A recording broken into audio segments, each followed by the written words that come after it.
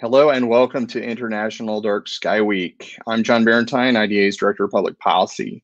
Today is day 4 of International Dark Sky Week, which is a week-long celebration of the night that takes place each April during Global Astronomy Month. And today is also a special day because it is Earth Day, and 2020 marks the 50th anniversary of this annual event. This year, because many of us are isolating at home, IDA has reached out to artists, authors, creators, and influences of the dark sky movement and asked them to contribute their work for us to come together in celebration of the night virtually this year. We were really amazed by the response that we got and are excited to share with you the content that they have put together all during International Dark Sky Week. You may have seen some of our earlier videos, but if not, please take some time to check them out at idsw.darksky.org. You will also find Dark Sky Week activities you can do at home there. So please go have a look after the presentation. And before we begin, I would like to take a moment to recognize IDA's members and supporters who make this program and everything that we do to protect the night from light pollution possible. If you're one of those supporters, thank you.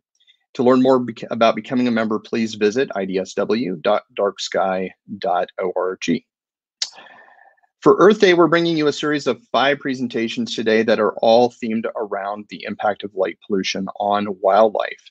And with that in mind, it is my distinct pleasure and honor to introduce you to Dr. Travis Longcore. Dr. Longcore is Associate Adjunct Professor at the University of California at Los Angeles Institute of the Environment and Sustainability, Science Director of the Urban Wildlands Group, which is a Los Angeles-based nonprofit conservation organization, and he is also an ecological design and independent environmental policy consultant.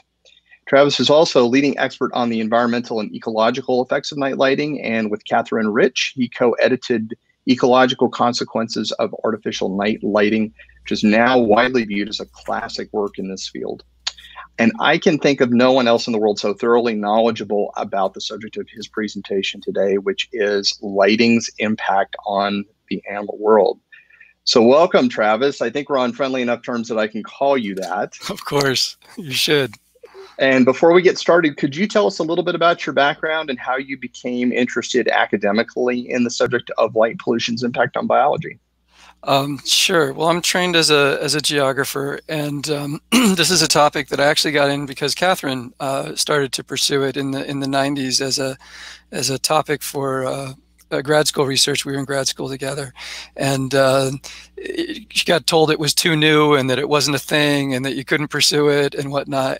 But we kind of got into it, and I'll go through in the presentation just a little bit of the history of how we got going and made it happen. But it's like anything, once you start looking at it, it becomes endlessly fascinating. I grew up in a dark place in rural Maine, and appreciated that, and have always felt an affinity to that and the protection of the species that are living there. All right, thank you.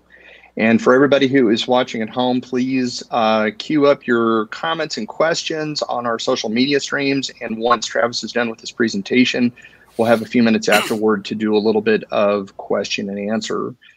So without any further ado, Travis, I'm going to turn it over to you and let you begin your presentation. Great. Well, thank you, and welcome everybody. I see there's folks from around the world here, and I appreciate you staying up late, getting up early, cutting out of the middle of your Zoom, other meetings online, or your work to do this. So I want to talk about 3 things today, a little bit of background, just to sort of see where we've come about learning about light's impact on animals, and then go over some of the mechanisms, the major ways that we see those impacts, and talk a little bit about mitigation. So to go back, John mentioned that Catherine and I have been working on this for some time. We really started it started coming together when there was a proposal to light a bridge in Los Angeles that would have shined like 14 xenon sky tracker bright lights straight up into the sky. And we got together a sort of a coalition of people to fight that. And that included the International Dark Sky Association and local astronomers and whatnot. We succeeded and ended up with these sort of mild tracer lights on the bridge instead, which is what the neighbors wanted from the start anyway. anyway. But that was the sort of introduction to trying to get this topic into the public policy realm. And it was the first time that a agency, at least that we knew in the United States, had declared that an impact to the night sky was a significant environmental impact. But out of that, importantly, we met this guy on the left there. That's Bob Gent, a former head of the International Dark Sky Association. And he said to us, I'm trying to communicate to people that there's all these impacts to wildlife and animals from night lighting, but I'm getting pushback and it's hard for me to communicate. Can you write a white paper that talks about how important this is? And we knew already that there were some things that had been done internationally about the effects of light on wildlife. There'd been this conference in Germany in 2000. It came a little bit later. There's this work going on in Italy.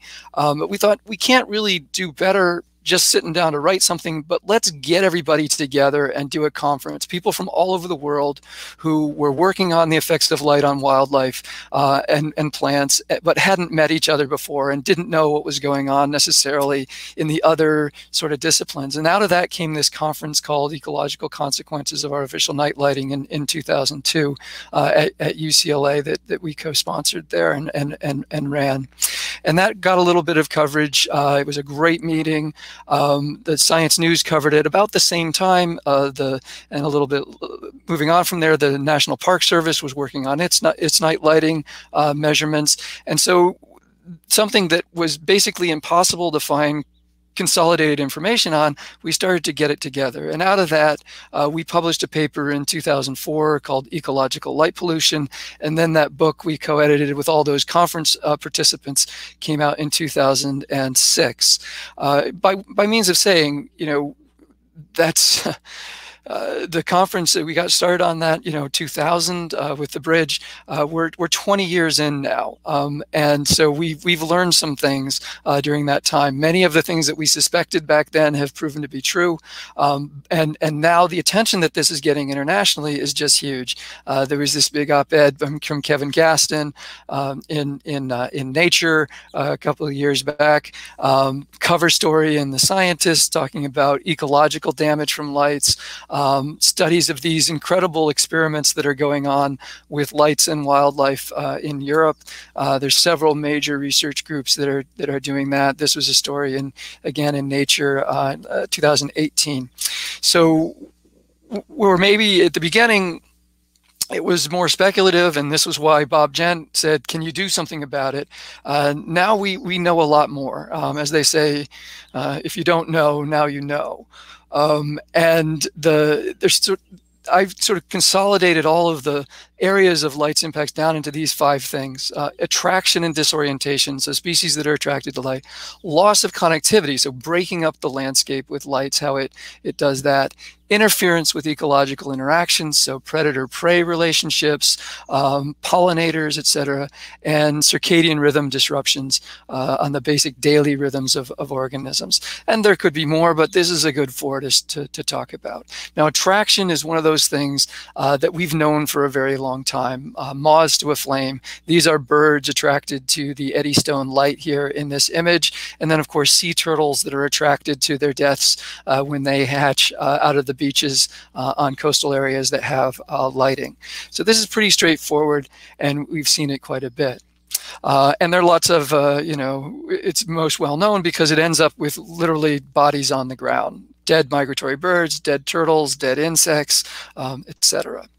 But then there's this connectivity issue. And I've been thinking about this a little bit recently because in Los Angeles, we have this mountain lion that lives in Griffith Park, a large natural urban park, and is adapted to the night. And you look at those eyes, you see how big they are, how much they might be seeing.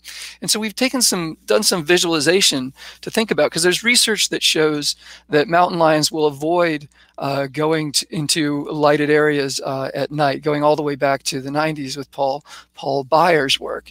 And so we took these pictures from the park that this mountain lion lives in. This is looking out over Hollywood, literally. And this might be how it looks to us as humans with our eyes adapted to the dark. You see see the bright city lights there. You see some spotlights over there in Hollywood, some sort of premiere.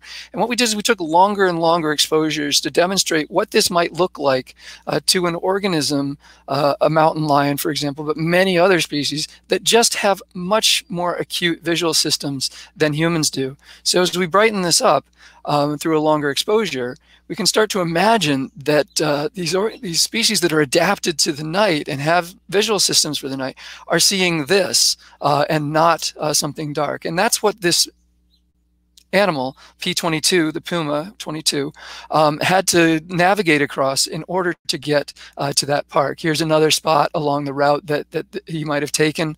Here's another spot. So you just start to think about how transformed this landscape is and how those bright lights, when you're adapted to the dark, could be a barrier. And so we went ahead and created a visualization using some satellite data from a small satellite that Aerospace here in Los Angeles has put up that tracks the lights, and the lights are in the blues to the yellows. Griffith Park is up here in the upper right, and the other parks are in a large area, the Santa Monica Mountains here in Los Angeles, that could be habitat for this species. I'm hoping you're seeing my mouse there. And we tracked the darkest path across there, and we can see and predict now how that animal might be moving across the landscape, and if we lit these up even further, how it might affect connectivity inside of these wildlands. So this is what I talk about when we talk about connectivity. And here is out in a remote area. This is out in the California desert, and that light there it's a long exposure.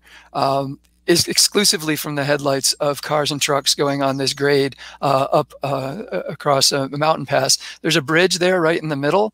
And when we walked into this site and got these images, we found a big mountain lion track there. So even though there's lights on the road, that mountain lion is still using that underpass, but you can see how much darker that is than we are there in Los Angeles.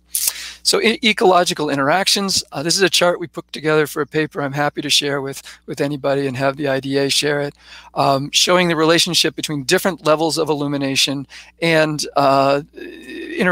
interactions and behaviors that go on in species. And you can see the shapes of the animals, of frogs and snakes and fish and whatnot. And just the point here is that light pollution exceeds these critical thresholds for behaviors across almost all of these wildlife groups. And so a full moon, we know already that animals respond to the lunar cycles and the light of lunar cycles, and sky glow, the scattering of light in the atmosphere, or direct glare that interferes with that lunar cycle is also going to interfere with all these relationships. And there's some remarkable research that's been going on in this area around pollination and pollination networks around the world. Studies now are starting to integrate field lab and remote sensing. Remote sensing is using satellites or airborne cameras of some sort to measure. This is a study that was recently published out of Chicago, which is that shape there on the left, that integrated measurements of light on the ground, use of a picture from the International Space Station to extrapolate that light over across Chicago, a network of hundreds of wildlife cameras looking at the activity patterns of both nocturnal and diurnal species, daytime active and nighttime active species, and then going into the lab with mice and looking and seeing whether those illumination levels in the field were affecting behaviors in the lab. And so we're starting to integrate all these things into studies like this. And what this one showed it was a really incredible study, showed that nighttime species are moving their activity patterns later in areas that are brighter, and diurnal species, daytime species, are moving their activities into the night somewhat in those areas that are brighter. And we find these same patterns going on in the lab. So really sort of an interesting and shows us just how far now we've come from just describing some of these problems or imagining that they existed from a ecological theory perspective, but to see that it's actually happening. We're doing a study, we're sort of in the middle right now, looking at light along the Southern California coast. The two maps are of all of the points that we have measured. While the sky quality camera was in the lower left, that gives you a whole image of the entire sky there on the right. There's software that we can extract from that, all the light coming in from all directions. And then we can look at the relationship between things like our predictions of light pollution at a global scale, this thing called the World Atlas of Artificial Night Sky Brightness, or zenith brightness, the brightness straight up, and then the total light that's coming in. And you can see the regression line there shows that as that predicted level of light goes up, indeed what we measure on the ground goes up. But there's also a lot of variation. A lot of movement around that line. And what that says is that there's a lot of small scale variation based on individual decisions, in this instance on beaches, but everywhere, that affect the environment that species are living in. And those are things that can be mitigated and changed and improved as we go forward. And so this work is in another phase now. I don't have the results yet, but we have shown, I can let you know, and demonstrated that these light patterns on the beach are affecting the locations of rare birds that are roosting, an endangered species that we have here, as well as the spawning locations of this fish that goes up onto the beach to spawn. And both of them are tracking very closely to these light conditions that we measured along this line of coast. So that said, we're now at least 20 years in on this as an integrated field. And the research has been exploding over the last, I would say, 7 years has really been quite remarkable. And I just want to make the point, we now know enough to take action on mitigating these things. We can calculate the impacts of different lighting types. On the right side here, I have calculated the circadian impact of different light types relative to high pressure sodium, which is the orangish light that's been the standard street light in the United States, at least for 60 years. And a lot of these names won't make a whole lot of sense to you, but high pressure sodium is right here. And most of the lights that are now being converted to for LEDs, like 3000 Kelvin, have 2.5 times the circadian signal in terms of human biological rhythms, and other, just about every other organism that has a circadian rhythm has this same response. Los Angeles LED, that's a bluer light. So these ones up here all have much more blue in the spectrum. D65 up here is a comparison to daylight, which, if you think about the blue sky, has a whole lot of blue in it. The ones that are similar, we do have filtered lights, something called phosphor converted amber, which is a yellow light, and we do have these tools now available as LED technology, much more energy efficient, comes on board. I'm just showing here on the left, these are all examples of lights that are designed to reduce that circadian impact, and also coincidentally from our research shows that also will reduce impact on most wildlife species, combined with directionality. I'm going to get this in a second. Combined with directionality, putting the light where it needs to go, keeping the intensity low, dimming when lights aren't needed, turning lights off that can be turned off when you can, and then spectral control, so going to the more yellow lights as opposed to the more blue lights. And so these are all areas where there's biologists working on them, in addition to the physicists, the astronomers, and whatnot, who are looking strictly from an astronomical perspective. Biologists are looking at these issues around the world and investigating things like, how effective is it to turn the lights off at 11 or turn them off at 12 relative to, say, bat activity, or what's the threshold for impacts for a particular species in terms of intensity, or if we control direction, or if we do spectral controls, and what are the trade-offs between them. So there's certainly lots more to learn, but we have learned a whole lot in the last 20 years, and it's really important now that we get the word out, that we engage with decision makers who are maybe in transportation, that we collaborate with people who are dealing with road safety to make sure that we get the safety we need while we are protecting not just the sky above, but perhaps the frog that's in a wetland that's down below. And so the big difference here that we called out at the beginning was that ecological light pollution is sort of a different and related thing from astronomical light pollution, and that simply pointing lights down doesn't necessarily deal with all your ecological issues. It helps, but you've got to make sure what they're pointed at as well. And I just want to sort of shout out here that this is now a community where in 2002, we could get, basically 20 scientists in a room and 50 participants and have almost probably half of the global population of people working on light pollution and wildlife there. And now you could not do that again. There are studies coming out every day from research groups around the world looking into these issues, coral reefs, effects of this on disease transmission, effects on endangered species, intertidal, marine, just papers. It's a fascinating thing, and we have this information to put into everyone's hands to try to make better decisions about lighting. I will leave that slide up there. That's my email and my Twitter handle if you want to contact me that way or tag me on something. And with that, I hope that was somewhere in the vicinity of 10 to 15 minutes, and we can follow up with questions. All right, thank you, Travis, for that wonderful presentation. That's such a great introduction for people who are not familiar with this subject and kind of want to learn a little bit more about it.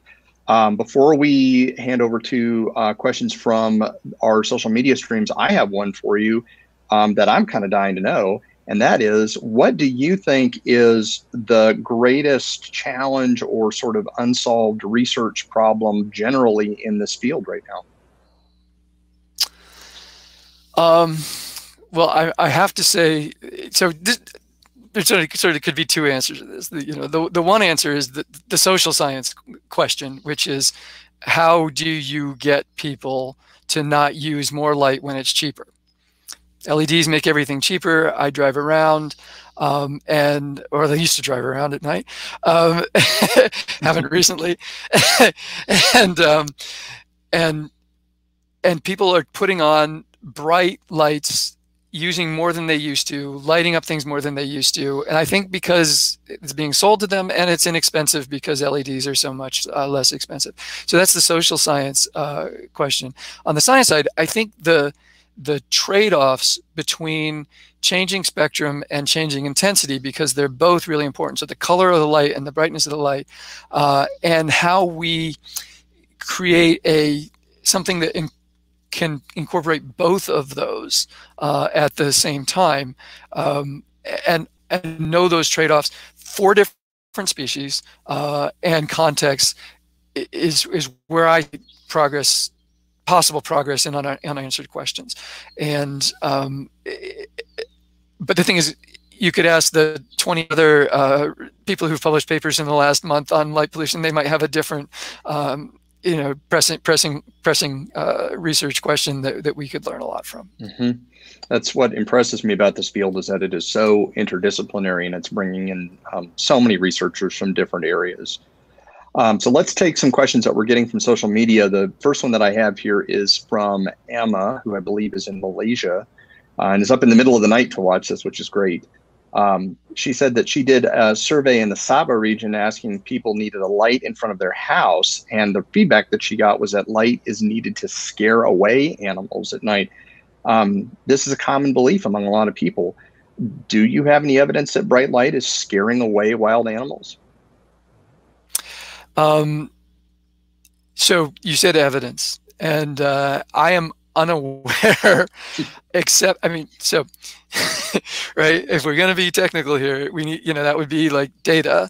And I don't know anyone who has done that study. However, fires have been used for a very, very long time to keep animals away. We do have the observations from Paul Beyer looking at juvenile cougar dispersal that they would avoid brightly lit areas or even lit areas. And far be it from me, from my position, to second guess someone who has animals that might harm them in their environment to do what they feel they need to do to be safe. I think, though, you could do it in a way that minimizes those impacts, even if the desired outcome of having an illuminated area is still there. You can still shield and address those issues. So it's a great question to gather data on. I think what we find in Los Angeles, there are a bunch of coyotes that are radio collared in Los Angeles and living in neighborhoods, not in wildlands, in neighborhoods, and have very few interactions with people, are trotting around under the street lights all night. So it may be that the benefits are not as great as one might imagine if you put up a wildlife camera underneath that light to see what actually goes by after everyone's safely protected by the light. That might be a fun study to do. Okay, thank you. Sandra has a question from Facebook, and that is, she would like to know about the evidence of artificial light on the song structure of birds. So how is it impacting song structure? Is it changing the frequency of their song, et cetera? Can you comment on that? Sure. So there are some studies that have looked into this, and mostly they're around the timing of the dawn chorus. So when the birds sing in the morning, when they sort of get up and establish their territories. Under light polluted conditions, that dawn chorus is earlier. So they have to sort of get up and do their thing earlier. And that's been well demonstrated. One of the early anecdotal things that we had found in the literature was a paper on the song repertoire of the northern mockingbird, which, if you live in North America, is it's in many neighborhoods, and it takes on the sounds of car alarms and whatever's around it. It will mimic. It's a mimic species. And people will complain about them singing in the middle of the night. And when I was president of Los Angeles Audubon Society, we'd get these contacts saying, "What's this bird outside my window, and why is it singing all night?"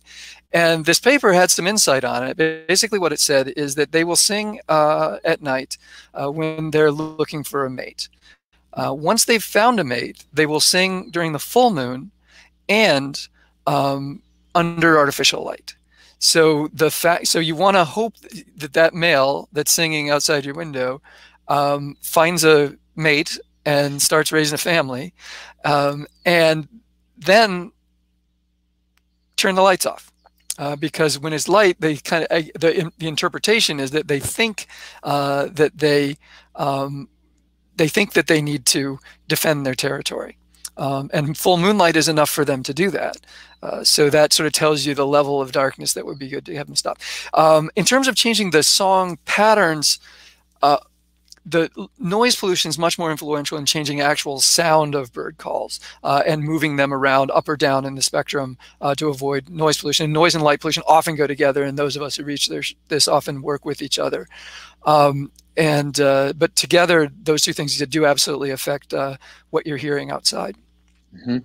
As usual, whenever I talk to you, I learn something that I didn't know before, and I just learned that factoid about the noise pollution influence. So it's worth showing up to these events because you never know what you're going to find out. You never know. All right. We have a pair of questions that are related, both from YouTube, from Emily, and from Brian, that are asking about the importance of the color. You touched on the issue of the blue light content of more modern, especially LED lighting products relative to the old sodium standard. Emily asked how LED lights can be used in a way that minimizes the impact on wildlife. And Brian's related question is about how important the spectral makeup is for a given lighting level. And I figured you probably could comment on both. Yeah, absolutely. So these are great questions. And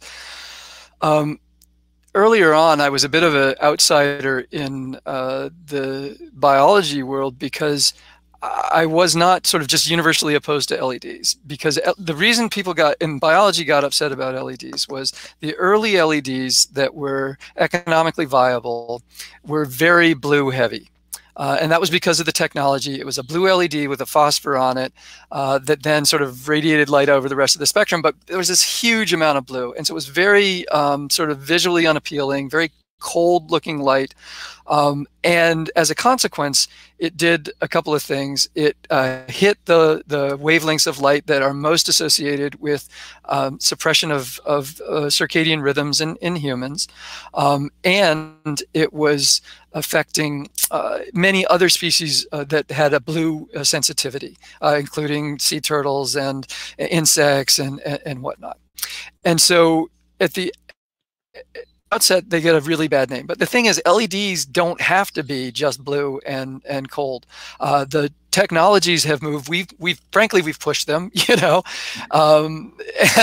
and now you can get warm colored or yellow or amber, and you can deliver the light with an LED that is more wildlife friendly. Of course, the most wildlife friendly light is no light, but we can use spectrum to mitigate those impacts. And so that's and so spectral makeup. So if you look, and just to step back for everybody, make sure we're all on the same page. Visible light goes from the blue, which are and violet, which are very short wavelengths, to the red and yellow, which are very long wavelengths. And so we talk about keep it low means keep the light levels low and keep these wavelengths low. Anyway, so that's where. All right. So there's a second part of that question. Did I get it yet? Pretty much. It's about the nature of the spectral content or the color content of the light relative to its intensity, how those interplay.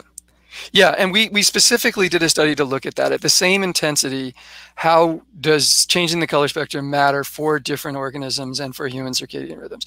And the answer is it can differ up to 6 times at the same lighting level. So you can have, depending on what color you choose, what spectral content you choose, your light can be 6 times more harmful for whatever thing you're looking at, whether it's insect attraction. And again, this has been known for a while. There's studies about insect attraction in lights going back into the 60s that quantified this. But now LEDs do provide the opportunity to tune, and also filters on LEDs to get rid of the wavelengths we don't want while still taking advantage of the light that humans use to see. And that's sort of the key problem that I've been working on. We don't yet know the exact trade-offs, meaning that I can't tell you yet how much you have to dim for how much change in spectrum. I'm working on that now for different things. And the answer may be straightforward, but I just don't know it yet. But if I had to fix one thing, it would be reducing intensity. Spectrum comes after that, because if you have, a huge amount of light, even if it's a good spectrum, that's going to have much more impacts. And so I always keep intensity, direction, intensity, timing, first, and then spectrum is where we have to light. We have to light to certain levels, say street lights by law or regulation or fear of lawsuits, whatever it might be. And then let's use that spectral tool. But you at home, you can do this by just buying the warmest looking light you can for any outdoor use. They still sell bug lights, which are yellow lights, and that works. And there are LED bug lights. So if I were going to put a new bulb outside, I would go buy a yellow LED. Great, thank you. We're going to have 2 more questions, and then we will start to wrap up. So Diane on Facebook asked about fireflies, and she wanted to know at what sort of light threshold do we begin to see impacts on fireflies? Do you know anything about that?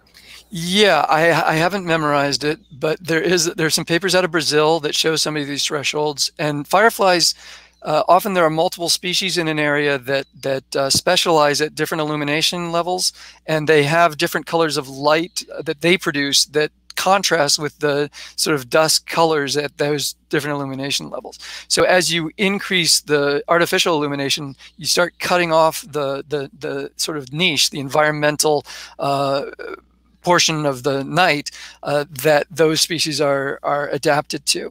And there are people who are really active on fireflies. Sarah Owens and she's at Tufts, if I recall. And so and Jim Lloyd at Florida is retired now, but there's really important work that's been done on fireflies. Mm-hmm. Very good. And for our last question, this also comes from Facebook from Hina, who is, I believe, in India. She asks whether all animals suffer from light pollution and experience similar behavioral changes. Great question, and thanks for tuning in. The short answer would be yes, except not every species. But diurnal species can be affected by having their nighttime rhythms disrupted in terms of the repair and recovery that goes on at night if they're exposed to light at night, and have their activity patterns changed by extending them into the nighttime. And sometimes that might be quote unquote beneficial. So some invasive species take advantage of lighted situations. Some of the geckos that are introduced to islands and whatnot from other places on the Earth, they take advantage of lights and use them to expand. Nocturnal species all affected, and in one way or another. Things that aren't are things that aren't exposed. Because you think about it, daily rhythms have been predictable on this planet up until the last couple of hundred years for the whole 4.5 billion years of evolution. So every organism in an environment, even in places that have perpetual sun in the summer and perpetual night in the winter, they all have systems that are still adapted to these changing light environment. And it's very difficult to find something where we either haven't documented something in a related species or don't see where the impact would come. And it's why this is a global issue. It's also, I should mention, it's an easy thing in quotes to fix because there's no leftover pollution once you make the change. But it's also the world's hardest problem because there's billions of individual decisions that go into the environment of, is that light there, where's that light,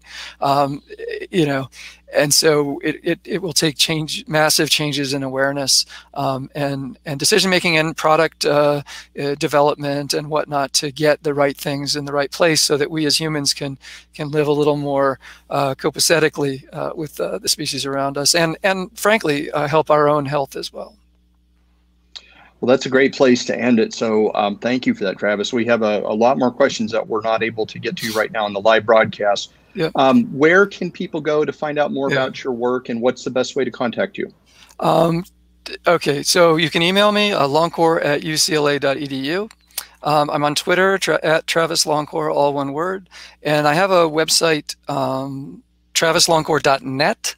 And there's a whole page on my light pollution research there with links to the papers. Often they link to ResearchGate because they're not free, but if you sign up for a ResearchGate account, you can download them. But I'll always share reprints with people who email me and ask for them, and we try to get as much of it out into the public as possible. Great. Well, thank you again, Travis Longcore, for joining us today and sharing your knowledge with us. Thanks to all of you for attending the presentation today.